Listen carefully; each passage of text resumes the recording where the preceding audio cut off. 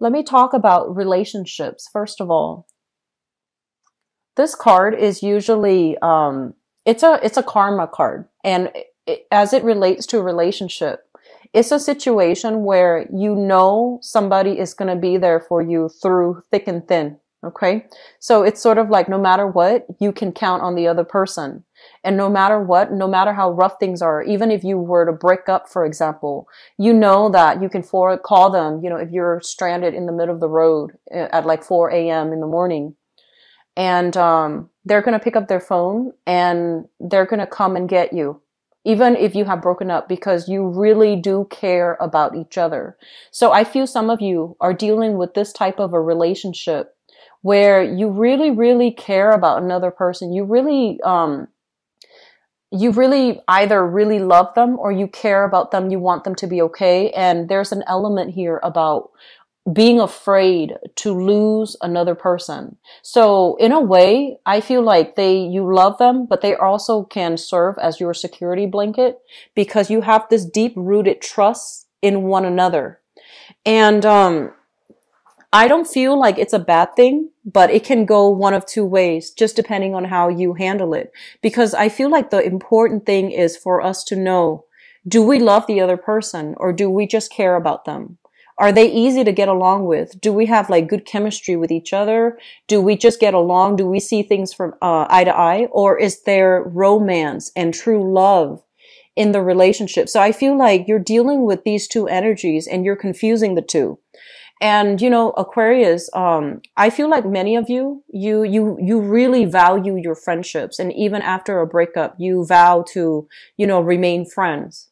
And so the lines between friendship, compatibility and friendship and true love and chemistry and passion, these two things need to be sorted out. And these two things are not the same thing. So if you're staying with somebody because, you care about them and because you've been through so much together, but the love is no longer there, or you're struggling to figure out, do I really love them or do I just like them? You need to make these decisions. And I feel like things are going to be coming up for examination for this month. And if you've kind of been, deluding yourself as to maybe it's really love, I don't feel like it's going to fly anymore. Okay. So make these important decisions and try to sort out the relationships, sector, because I feel like the spotlight is being shown on it so that you can understand what it is, how you feel about that person and what it is that you need moving forward. I also feel like for many of you, there is a major reconciliation here with a relationship partner. And it looks really positive. It looks to me like you care about each other. And it looks to me like there's a lot of lingering love that's still in the picture.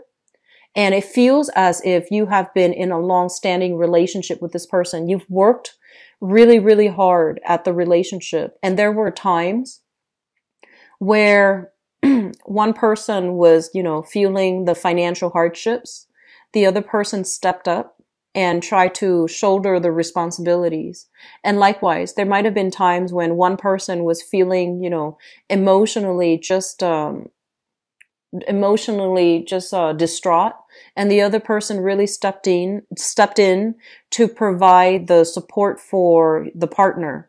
So I feel like a lot of you are in this, really loving, compatible, really loving, committed relationship. And this is the month in which feelings of securities are going to be stirred up within you.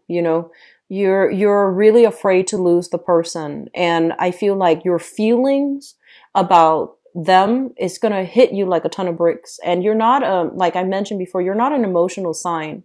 And a lot of the times you go through the motions without processing your feelings.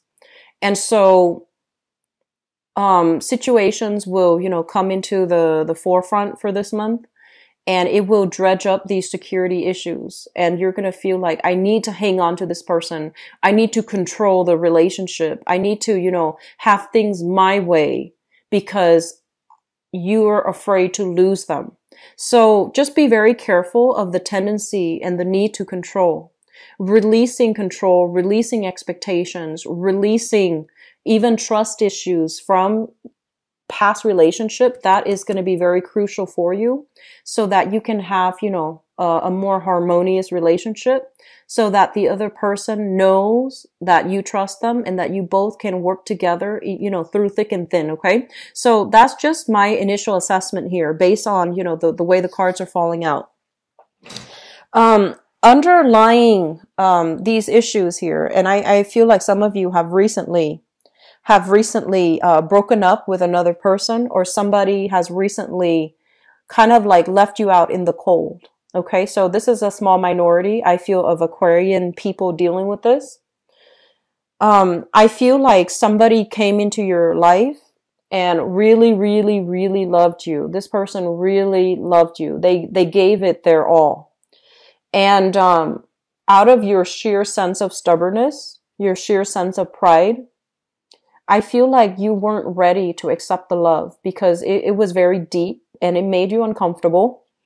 And it required you to change your ways in order to be with them. So maybe they wanted, like commitment from you. Maybe they loved in a way where it just was a little bit too claustrophobic. Like they wanted too much alone time. And you're a very independent sign. So maybe it was just, too uncomfortable. It felt too claustrophobic. And you might have let that person go. Your feelings, like it's like you couldn't reciprocate. You couldn't reciprocate their feelings, and you let the person go. And now I feel like you're dealing with the aftermath of it, where you realize that person was actually really good. I want them back. And you're trying to communicate with them, and they're not in the picture. This is like being cast out in the cold. Somebody walking away from us. So I feel like some of you, very small minority, are dealing with this, where, a lot of issues when it comes to relationships overall are coming to light, mainly because we do have an eclipse happening in the month of August. And I also feel like with with a lot of planetary aspects in Leo, it rules your 7th house, which is your house of partnership. It's also your polar opposite. A lot of what you need to be happy in a relationship, a lot of security issues regarding relationships are being dragged back up, are being, I feel like, disseminated. Like you're dissecting them in your mind, and you're figuring out what really matters to you. So I feel like some of you who might have let go of a really good relationship partner are dealing with the regrets associated with that. Okay. I feel like some of you are dealing with that, especially if it's a recent person, like within the past 3 years. And then others, I feel like dividing up assets, splitting ways, and that's for like married people, long-standing marriage relationships. So I see like a hodgepodge of possibilities here, but I do sense that it's really important for you, Aquarius, to try not to control situations, okay? Try not to control people, try not to control situations, try not to have, things a specific way, because you can get a little bit neurotic when you have like a preconceived notion of how things are going to go, and in your mind it's going to go that way, and then if things even deviate just a little bit, it can create a lot of friction, and it can, stir up those, it can make you a little bit psychotic. So just, try not to control, okay? Let things flow, be easygoing, be at ease, be willing to compromise, and be willing as well to open up a little bit so that your partner doesn't feel like, they're on the defense when they're dealing with you, okay? So being open-hearted, being open-handed when dealing with a relationship partner, I feel, it's going to be really good for you. Okay. So I apologize for the neurotic comment, but I feel that's what's happening here. This is a card greatly about clinging on so tightly to preconceived notions, to certain expectations, to people. And when you do this, when you do this, it's sort of like you understand why you're doing it, right? But other people are just around you, especially people that you love, they don't understand it.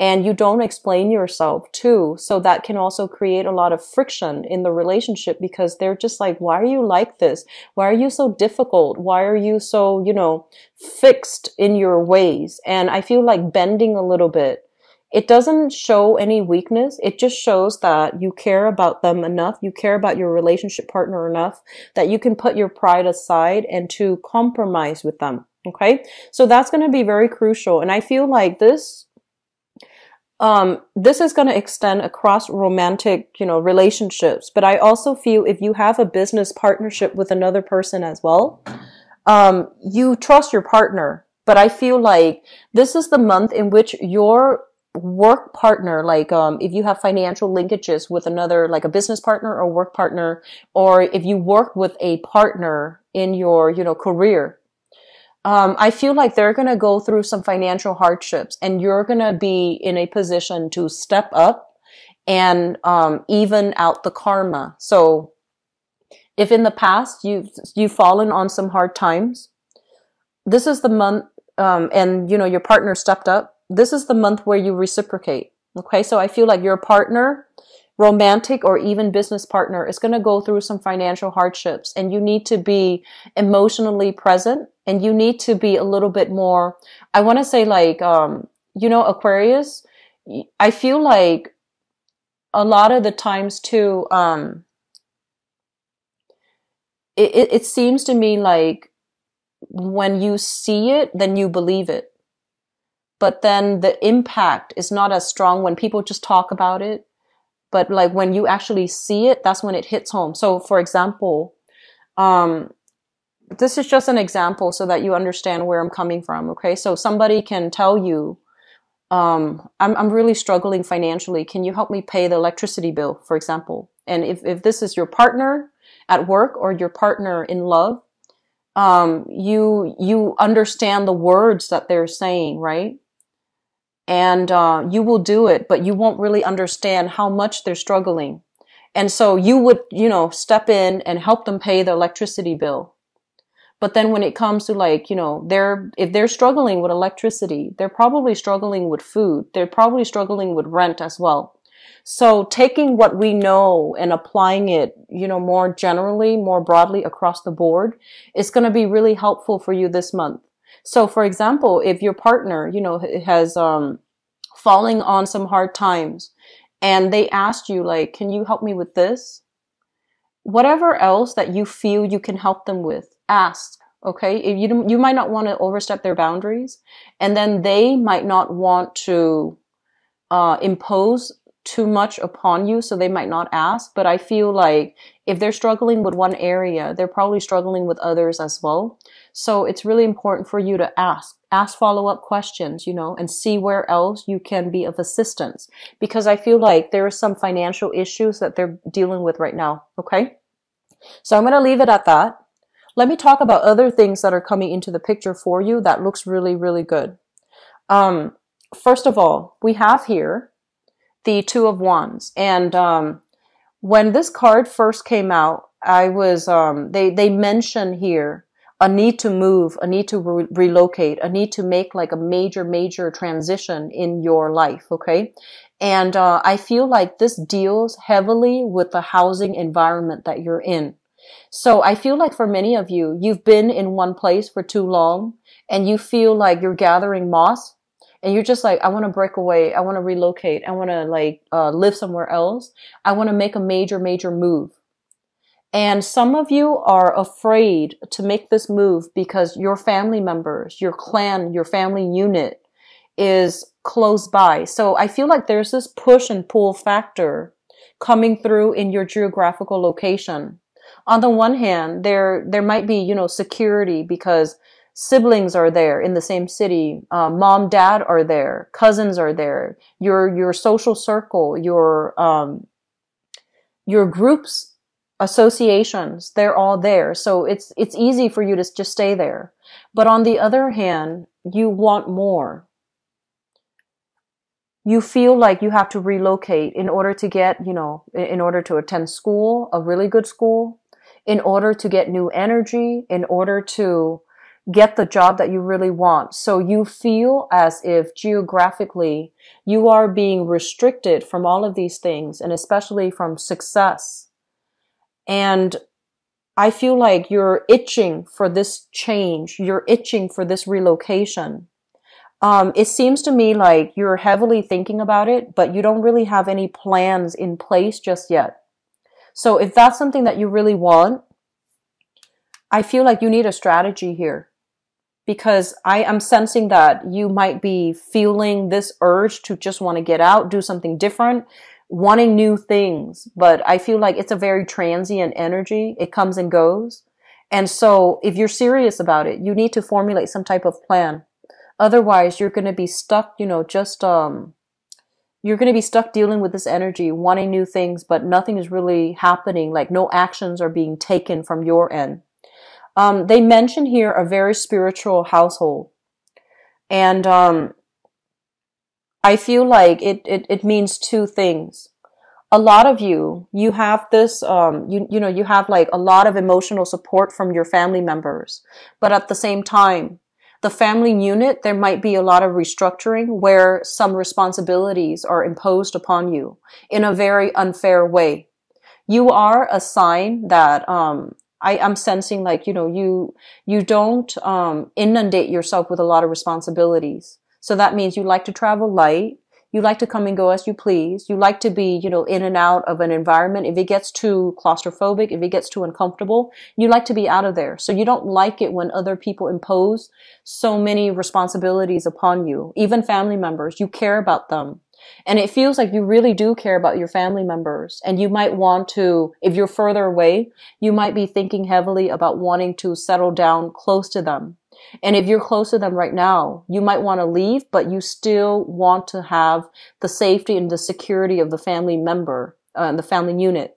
And then others, I'm sensing there are a lot more responsibilities in the home. You feel very claustrophobic and you just want out. Okay. So this, energy brings up for me, like children, new family members being added into the household. The space gets a little bit more cramped. Some of you might have many children and the responsibilities are piling on. The children might be growing and you might not have, the freedom to come and go as you please anymore because other people are relying on you, because the kids are relying on you. And then for others, elderly parents are now coming into the household and they're relying on you for things. Okay. So I do sense a lot of like, wanting to break away, wanting to chart new territory. And if you are in a position where you can do that without it adversely affecting the people that you love, definitely formulate a plan for yourself. Because I feel like new things are waiting, new love, new opportunities, kind of like falling in love with your life, new opportunities for you to venture out and explore. It's coming right around the corner for you. But you need to formulate a plan about how you're going to get from here to here, because the plan is not in order just yet, okay? And also, I feel like for some of you, geographically, if you're staying in a specific area, you might be blocked from success. So that means if you're looking for like a higher paying position, if you're looking for a specific position, like a specific field of work, geographically, you need to relocate. And I keep seeing this, west to east relocation. So it could be across the continental US, west to east, or it could be overseas, moving in the eastern direction. So I feel like this is something that you need to do and you are just, very, very stubbornly clinging on. Okay. I would advise you to grab opportunities as fast as you can. If you're not really sure, like how do I get from here to there? Look and see what jobs are offered. Look to see, what opportunities are available in the new location. And especially look to see where you might be able to shift, even though it might not be the ideal geographical location. Don't think like, oh, I don't want to live there because I don't want to be stuck there forever. You're not going to be stuck there forever. It's going to be kind of like a stepping stone type of a move, and it's going to be really good for you. Okay. So Aquarius, I feel like this is a month where there is a mixture, a big mixture of, anticipation, claustrophobia, and also, relationships, issues as well. I do feel that the energy is very good because it's forcing you to make a change. And I feel like some of you have been grappling with this decision for a really long time. You think about it. You sit and think and think and think, and you're not really making any moves in the right direction. Okay. So you're just thinking, you're living in your head, and you're not moving. You're not making any concrete action. And so the advice here is don't think about it anymore. Make a move. Just be done with it. Okay. So it's like ripping off that band-aid, just, one swift motion and just be done with it. So we need to keep moving here. And I feel like a lot of fear, a lot of stagnation also coming through, but you have some really positive things. You have a lot of support coming through, family members, loved ones that are going to be able to give you guidance. Okay. So I feel like a lot of you need to make a move, but you're afraid that in the process of moving, you're going to lose a significant relationship. You're not going to be there for your family. So these are issues that we all need to kind of like form some type of a strategy in order to deal with them, in order to weigh out the pros and cons, and then figure out an appropriate course of action.